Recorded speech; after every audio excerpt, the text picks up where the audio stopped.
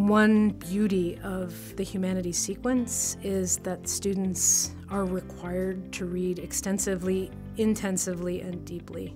The structure of the course is that. It's more of an interdisciplinary approach to literature and learning that kind of incorporates all of the resources that Dartmouth College has to offer. You're going to read the classics. Those are going to range from Shakespeare to The Tale of Genji, arguably the first novel ever written, all the way to the poems of John Donne, Dante's Inferno. We're doing art history, we're looking at some films.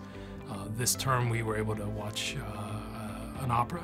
The combination of looking at all of those different kinds of materials I think is extraordinarily valuable. You're going to discuss them in class. There's a ton of discussion. The class gives us a way to connect. It also gives us the chance to band together, to think together, and to share common knowledge and common experiences. It stretches them in lots of different ways because they're reading across canons, they're reading across the globe. It's a course that can change your life.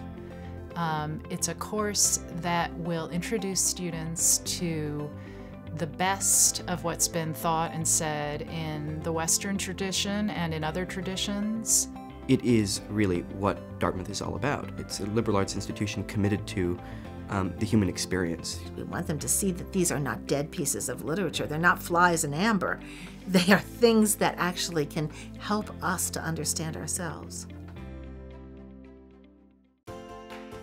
The point of the course is to open you up to a set of ideas, to a set of texts, and to a way of thinking, which I think of in terms of analytical, skeptical, rigorous thinking about important, serious issues. The thing with humanities is it teaches you how to think, how to analyze, how to be critical about what you're reading and what you're saying. Giving them the space early on to learn how to formulate and have dialogue with fellow students respectfully.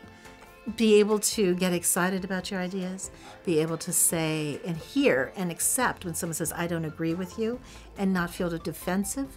Those are all the kinds of things that they also learn, I think, in the discussion sections. My job as the instructor of the class was to teach them to link their deep immersive reading with writing that is also deep and immersive and analytical of that reading.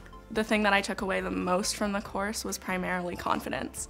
I think going into freshman fall, it can be very scary to come into a class and be expected to speak and to contribute. You do really have to do your best work in the class, and it's a challenging class.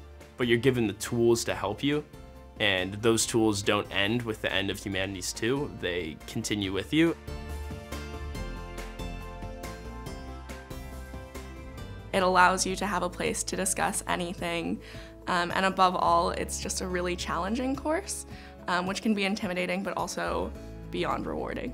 It's the kind of course that really is perfect for somebody who wants their first year to be as exciting and open as it can be. The Humanities group is a community, and it's a very cool community because people come from crazy different backgrounds. People from all over the country and all over the world. There's a very interesting dynamic there where everyone's bringing something different and everyone's very interested in keeping the discussion on point. I would recommend it to any student who really has a passion to learn.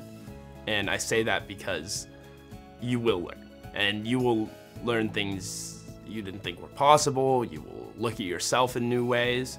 Any student coming in to Dartmouth can and should do courses like this.